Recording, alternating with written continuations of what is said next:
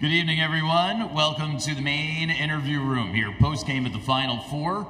We're going to welcome in just a few moments Purdue head coach Matt Painter, advancing to the championship game, and Purdue student-athletes Zach Edey, Fletcher Lawyer, and Lance Jones. Following their 15-minute interview period down here, we're going to have Kevin Keats, the head coach of NC State, with DJ Horn and at least one other NC State student-athlete. All other student-athletes are available in the locker room as soon as the coach leaves. We'll try to keep you guys updated as to when locker rooms open and close from here. I'm reliant on a group text, like many of us are. So we'll find out from the group text when locker rooms open and close. I'll try to keep everybody updated on that. Advancing teams first tonight, teams that are not advancing second. We'll get some box scores down here as well, and we'll get those distributed as soon as they're available.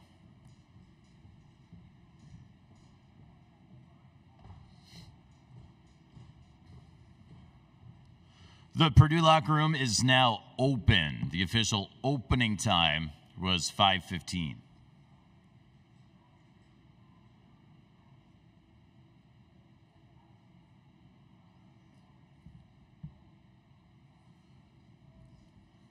Just so everybody has a chance to follow this along, the structure for these post-game news conferences are: the head coach makes an opening statement. We then take questions for student-athletes for 5 minutes. No questions for the coach at that time. After 5 minutes, the student-athletes go back to the locker room so they can meet with other members of the media during the open locker room period. The head coach will stay with us for another 8 minutes from there. So head coach makes a statement, questions for the student-athletes, and then questions for the head coach after the student-athletes head back to the locker room. Again, Purdue locker room is open now. We'll let you know when it closes. We got some box scores coming in here. Can I have a couple for the dais up here? That'd be great. Thank you.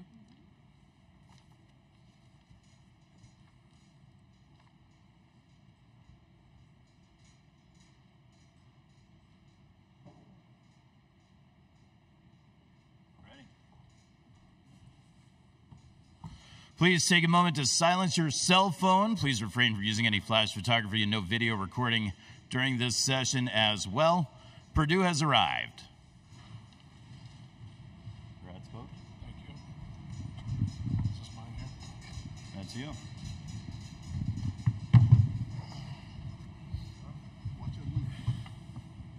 We're joined now by Lance Jones, Fletcher Lawyer, Zach Edey, and head coach Matt Painter from Purdue. We'll ask Coach to open things up with a statement, then we'll take questions for student-athletes first. Coach. Yeah, obviously,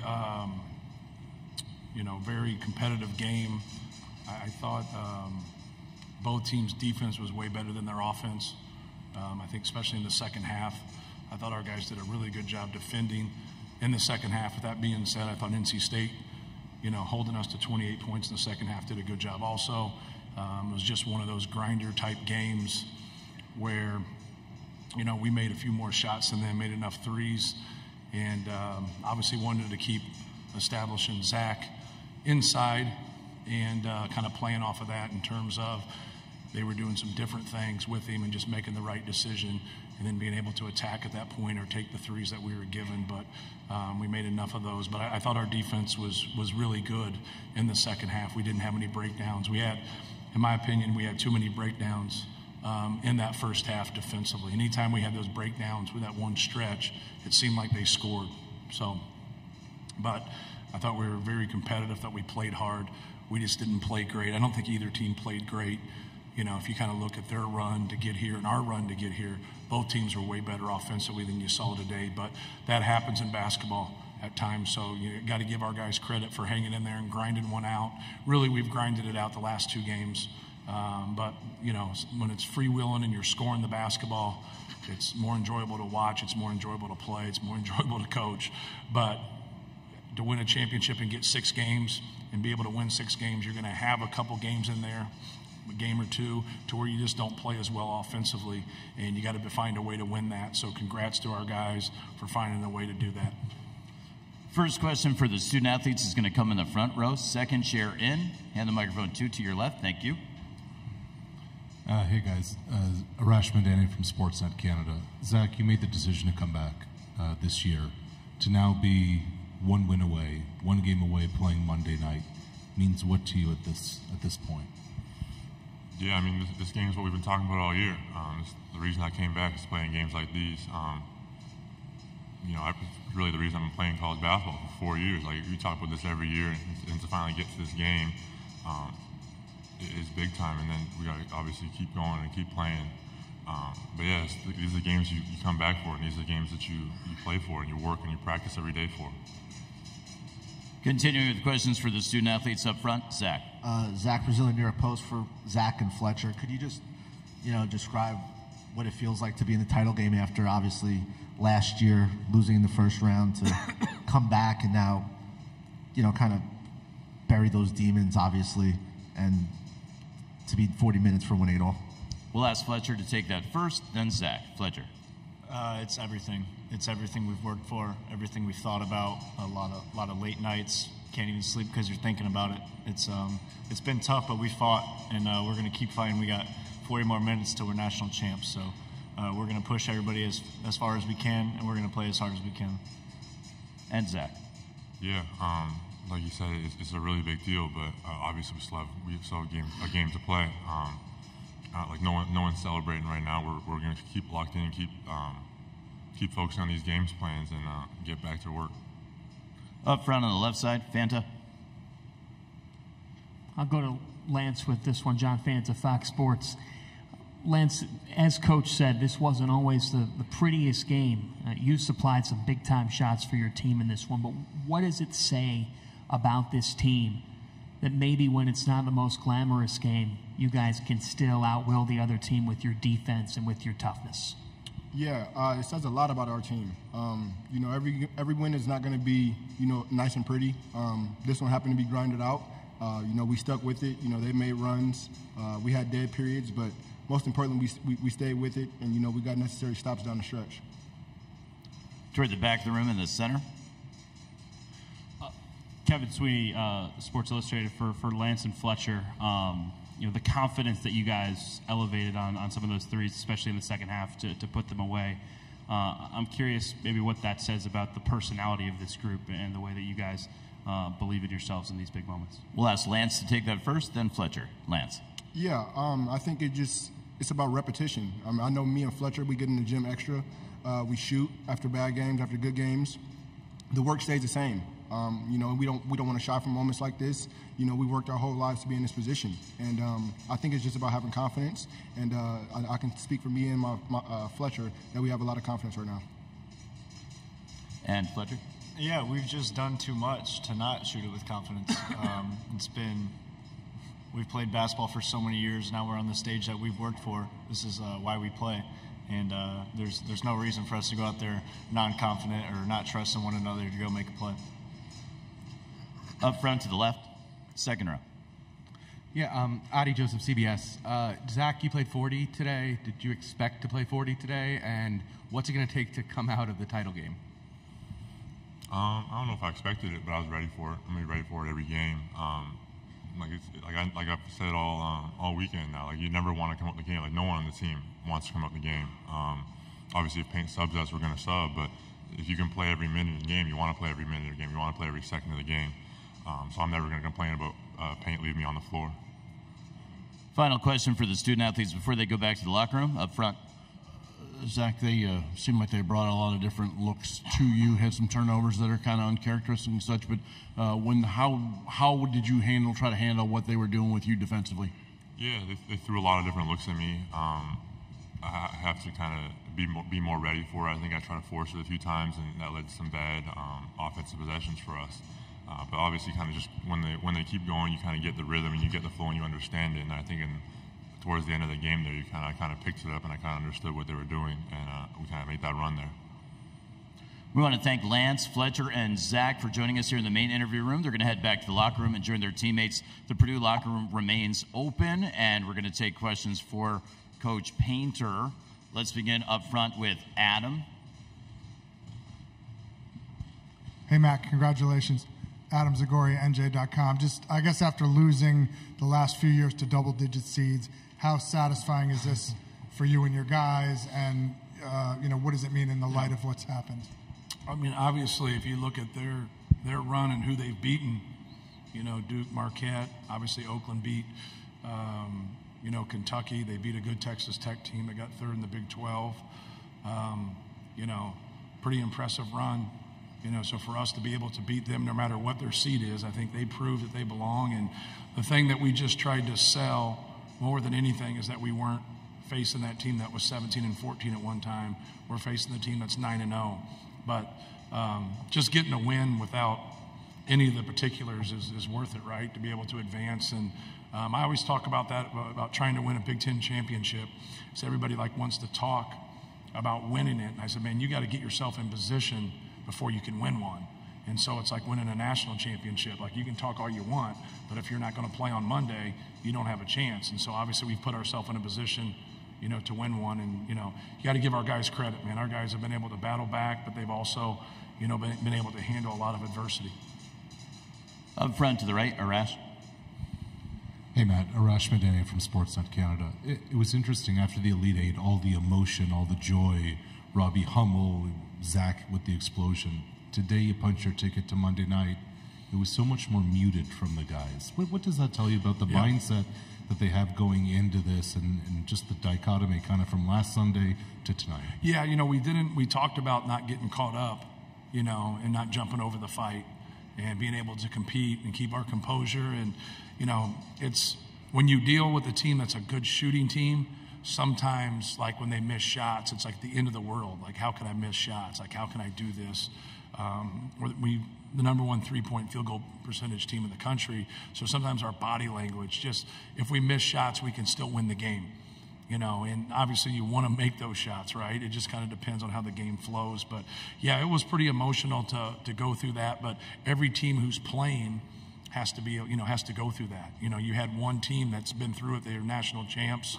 And so they have that experience where the rest of us do not have that experience. So, you don't want to be emotional at that time and then not go out there and play to your strengths. And I thought our guys did a good job handling that.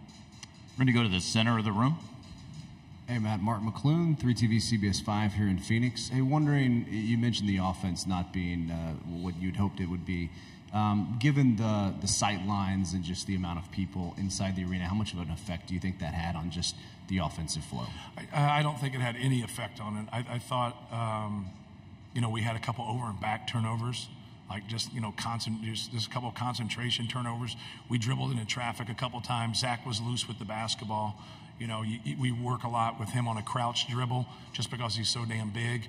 That ball's coming up high if he's standing straight up. And then, he let Middlebrooks, poke it from behind. But I also think a lot of it had to do with NC State. I think they're a good defensive team. I think they put a lot of pressure on the basketball. They make it tough on you. But I didn't think the environment had anything to do with that. I thought it was NC State's defense and at times our lack of concentration. Coach, move up front row. Zach. Zach Brazil, New York Post. Matt, I'm sure you've been asked this a lot, but what characteristics do you think you guys have that's enabled basically the same team to rebound the way you have this year after last year? Yeah, we've added some pieces. Lance Jones is a piece that's really helped us. I thought his defense tonight on DJ Horn was really good. The moment wasn't too big for him. He took the shots that were there for him and be able to knock them down. So the addition of that, we got the best player in the country. It's a hell of a place to start, right? So, a lot of times people are congratulating you, and it's he's pretty damn good. But you got to have the right pieces with him from a skill standpoint and then still be able to guard elite players. And I think we're just better in those areas. We had guys step up tonight and shoot us going 10 for 25, that's our average. We shoot 40% from three. So, now if we can have games where we can get more and then shoot a better percentage, that really helps him. We got to do a better job of helping him. He turned it over tonight. Braden turned it over tonight, so we didn't give ourselves a great chance there. And that's what you want. You want that complete game, and I think that's where we've been able to adjust. We haven't turned the ball over as much, even though tonight we had more than 13. So we're now 7-4 when we have 14 to 17 turnovers, but we're 27-0 when we have 13 or less. So like keeping that number down, and why you got to like jump on that and like, you know, have such a magic number, but doesn't mean we can't win when we have more than 13. But so far we haven't gotten beat when we've had 13 or less. Up front to the left, Fanta. Matt, John Fanta, Fox Sports. Zach Edey has become the first player in the NCAA tournament's history to have 20 and 10 while shooting at least 60% from the floor in 5 games in a single tournament. A lot of times on this stage, we sometimes see the best players could get phased or could get rattled. Right. It feels like nothing does that to him. What are you just continually seeing from this person? Right. Well, I thought they did a good job tonight. I thought they battled him. They pushed him out some. They made it difficult on him. They forced him into 5 turnovers. But he still got to his spots. You know, and if he can get to a spot for his jump hook, or he can get it at the rim, like he didn't have a lot of dunks, kind of easy ones tonight. He had to earn almost everything, whether he was going to his left hook or his right hook, and just continue to play and continue to compete. But it's really about running things and getting in that position. If he can get there, he's had a lot of success. It doesn't guarantee he will, but the numbers kind of show that once he gets there and gets settled, he's been pretty successful. On the left side, Jerry. Hi, Jerry Palm, CBS. Braden Smith obviously had a very rough first half, didn't hit any shots, turned the ball over a lot. What kind of adjustments do you make at halftime with him to try and get him back on track? Yeah, not really adjustments as much as just try to be encouraging, you know, to tell him, like, you know, 2 of those turnovers are over and backs. Like, he hasn't done that the whole year. So, like, you don't know if it's just like you got jitters or the anxiety a little bit of just, you know, being out there. But, you know, to me, you can't dribble across half court and stop, right? You can't go the other way. And so right as you're 2 feet and the ball gets across half court, like, you know, and so he's a, you know, quintessential point guard. He runs the show for us. So just trying to, you know, get him in with good spirits and just like, hey, go out and play your game. Do, like, when we run stuff, just like be aggressive. Like, look for your shot. Keep shooting. And but no adjustments, really. Obviously, he didn't turn the ball over the second half, you know, so that was good. And we rely a lot on him. So when he has a little bit of struggles, it's easier for him to get out of it because he stays out there. He plays through his mistakes. I want to congratulate Coach Painter, and thank you, Coach, for joining us here in the main interview room. See you back again tomorrow. All right. Thank you. Thank you, sir. Thank you, sir. Congrats.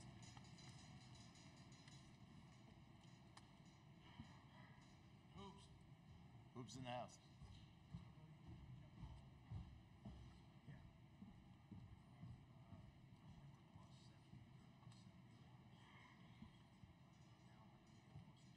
We couldn't get the hoops.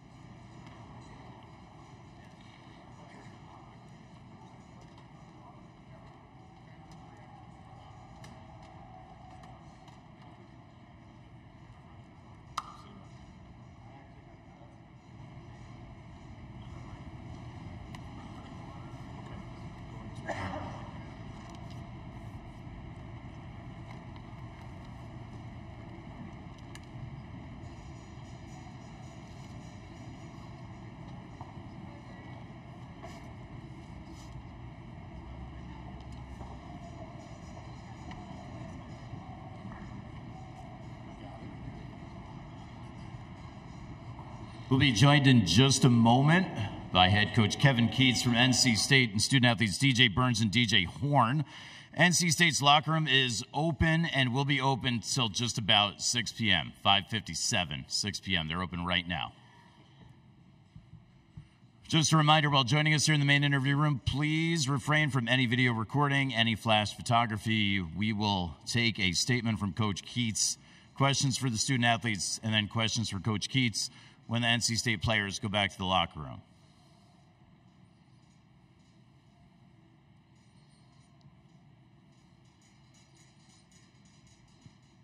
NC State has arrived.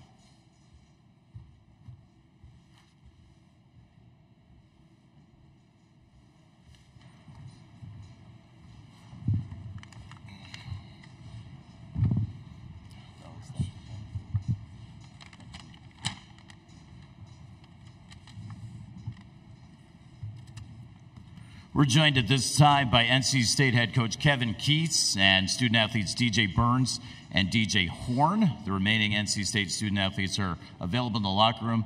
We're going to ask Coach to provide an opening statement. Then we're going to take questions for DJ and DJ. Well, first of all, congratulations to Purdue. Obviously, I thought they played a really good game, and it's a really good basketball team. They do a good job. They can score the ball inside and out. I thought we had a great game plan coming in. I thought they made some shots, and I think one of our biggest differences is some of the shots that we normally make, we didn't make in the game, and certainly kind of got away from us a little bit. But I don't know that I could be more prouder of a group of men that I've ever coached in my life. Adversity, you name it, situations, you name it, hard times, you name it, and they found a way to win the ACC. They found a way to make it to the Final Four, and so we're gonna leave out here because Purdue won the game, but we will walk out here with our heads up as champions, and what we've been able to provide, and the memories that these guys have created for NC State basketball, but more importantly for themselves, for the rest of their lives, and these guys are champions, they're ACC champions, and so I'm proud of them. Starting with the older guys, DJ Burns and DJ Horn and Casey Morsell, and just so proud of what they have poured into this university and also into our basketball program. So grateful for them, excited that what we've done and what they've been able to do, and like I said, we're going to leave out here with our heads up. Thank you, Coach. We're looking for questions for DJ Horn and DJ Burns. If you have a question for either of the NC State student athletes, please raise your hand and state your name and media outlet and your question. Brett Friedlander, SaturdayRoad.com. This is for DJ Horn. Was it just one of those nights where the ball wasn't going in, or was there something that Purdue did defensively that really kind of took you guys out of your rhythm? I think it was just one of those days where the ball just wasn't bouncing our way. Looking back at it, I can't really remember everything that went on in the game, but just off the top of my head, I know we didn't make shots at a high clip. We're going to go all the way back and all the way left. Hey, DJ Horn, Jake Seymour, WCSN. I just kind of reflect on your college career, obviously changing schools, kind of working your way up to this point. Just what are some of the key takeaways you take away, especially this season, walking away as ACC champions and getting to the stage? Yeah, this season was definitely a great one. Whole career, looking over it, it's been a long journey. I'm grateful for everything that has been thrown my way, and to end it with this magical run that I went on with me and my teammates, and to have an ACC championship. Didn't get the big one, but it's definitely a big accomplishment in my career. We're going to go to the center of the room, fourth row. This one's for DJ Horn, Chaz Messman, KYMA TV. DJ, obviously you played the last 2 years at ASU, but what did it feel like tonight playing back here in the Valley? Yeah, it felt good. Being able to play basketball anywhere at any time always feels good, but to know that I was back in Arizona felt a little bit of love and everything just from old fans and everything like that, so it's pretty cool.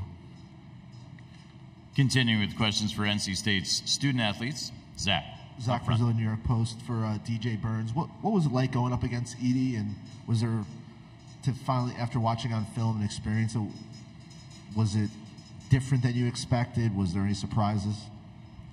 No, sir. I think I didn't do as good of a job in the first half, keeping him from getting to that right hand, and he's a tall guy. If you let him get to his spots, he's going to make shots, and, we cleaned it up, but it was a little too late. Next question, same area, right up front. Dennis Cox, WREL in Raleigh. For both DJ Burns and Horn, the impact that you guys have made on NC State with this run that you guys have made, speak to that. How much fun has this journey been for you guys? I know it didn't end the way you wanted to, but the impact that you guys have had on campus. Yeah, it's been fun. Every step of the way, every win that we've gotten, it's felt like a championship. To see all the joy and the happiness that it's brought, our university, our city and everything, how many people got behind us, not just from NC State, but the whole country, it just shows, when you come together and, stick together, what you can do as a team. And I'm just, grateful that I was a part of it all. DJ Burns? Man,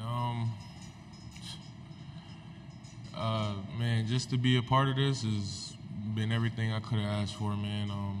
Didn't go the way we wanted to go out, but, man, this has been an experience like no other. It's something, you know, that I've wanted my whole life, and to be able to do it with the group of people that we have is just amazing, man. And the city, we're just glad we could bring the culture back to Raleigh and bring it back for state fans, man. They've been waiting for a long time, and I hope we give them something to, you know, build up for next year.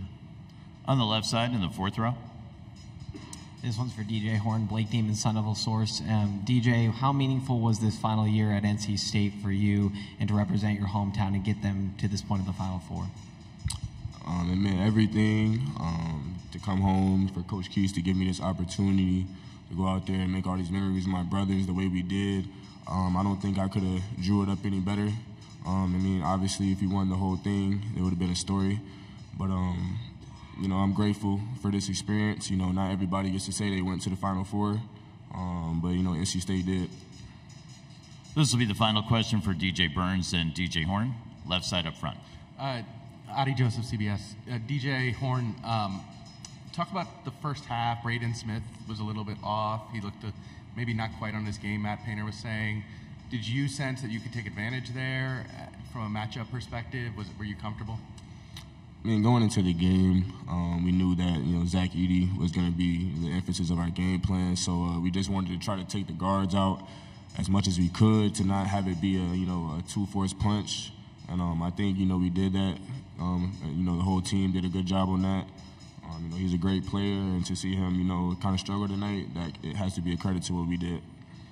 We want to thank and congratulate DJ Horn and DJ Burns on a Final Four run after being ACC champions. They're going to head back to the locker room, which is open for another 14 or so minutes for questions with NC State student athletes. We'll take questions for Coach Keats at this time. We're going to start on the left side at the column with Aaron. Aaron Beard with the AP. Kevin, with Michael's hamstring issue, it felt like it was one of those things where you guys had played a certain way, balance, all the pieces fitting together. Did things just kind of get out of sorts a little bit there in that regard of rotations and all the confidence and everything you guys have built to this point? Well, when Michael's injury occurred, it definitely changed us. It made us go back to Horn handling the ball a little bit more than we wanted to. I thought Breon came in and did a good job for us. That being said, you know, when we've been playing 7 or 8 guys and one of your key guys go down, it certainly changes you a lot. And it changed us. And when we were different, you know, he's our leading assist guy, so we didn't really have anyone that could create for someone else. Coach, we're going to go to the left side, to the left of the aisle. Richard Smith, independent news media here in Arizona. You laid out in the beginning of the conference just how special this team is and how unique what it's done is. Do you think, though, in this era of college basketball, you're going to start seeing more teams like this where a lot of guys come into the program and, you know, what struck me watching this team, it wasn't a Cinderella team. It was a talented team that figured out how to play together. Do you think that's the start of, you know, kind of a movement in college basketball? And what does it say about these guys that they learned how to use each other's talent so well before it was too late? Yeah, I don't know if it's a movement. I think, you know, if you can get 5 new guys, or in my case, 8 new guys to blend in with the guys who are returning, I think you got something there. And it takes a little longer, but it's so much work into the chemistry, both on and off the court, to get here. Like, they have to trust. They've got to believe. They've got to believe in the staff. Most time when you get a lot of transfers, they come in as independent contractors. And if you can get them to work for the company, being NC State and playing for NC State, then it usually works out in your favor. And we were able to do this. Everybody won't. There are some teams that have just as many transfers as we have, but we're not able to connect the way we did. And like, the way we connected is unbelievable. Like, if you had a chance to hang around with these guys all day, you'd be like, man, these guys are fantastic. And I mean, they were, you know, we went about our business, but we had fun. They genuinely liked each other and wanted to see each other be successful. Coach, we'll go up front to the right side. Charlie Greenwald, 24/7 Sports. Coach, I know the emotions of the game is still kind of raw, but talk about what a run like this does for your program moving forward. Well, it's great. I mean, you think about, we have a story, and when you're in any sports, you want to have a story. Look at our story. I mean, the way this story was written was unbelievable because we've had, in order to win any championships, you got to have highs and lows. We started the season with great highs. In the middle, there were some lows, but equally some highs then. And then at the end, regular season, there were lows. But look what this team was able to accomplish. I sit back and I just don't know how you can win 9 elimination games. And I think out of those 9 games, we only had one of them that was not a double-digit when we got in the NCAA tournament. There wasn't a double-digit win. And these guys always believed, they trusted. Even when we didn't have any, we wasn't having success, they believed in me. They believed in the staff, and they stuck together, and they shut out all the outside noise with, internet and everything else, and came out as champions. Yeah. Coach up front to the left side. Kevin, piggybacking on that question, how much does the exposure, the run of people seeing you guys cut down nets, how does that change the trajectory of your program moving forward? I mean, recruiting and all those other dynamics. Well, I hope people understand that we have a heck of a basketball program, and we play a unique style, and we've got a great culture. What's not talked about enough is, we've had 5 teams in the last couple of years get in the tournament, and we're one that's been 2 years in a row. Like, it's almost forgotten because we didn't make a run last year, but this is back-to-back NCAA tournaments where our league is so good and we're not getting the respect that we deserve. So in 2 years where we've got 5, we've been one of the 5 a couple years. And I think the run will help, and people understanding this. But it's also special for, graduates and the current student body, and folks that remember the great run with 83. I mean, when you sit back and look at what we've done, man, you're going to be amazed at it. As you go through it, like this doesn't happen every day. Like, how many people do you know finished their run at 9-1, winning 9 games, and then obviously losing the last one? I think before this, the only other team that had won more games than us was UConn. Yeah. Any further questions for Coach Keats? All right, Coach, we'd like to Thanks, thank guys. you for coming down, and congratulations, ACC title and Final Four run.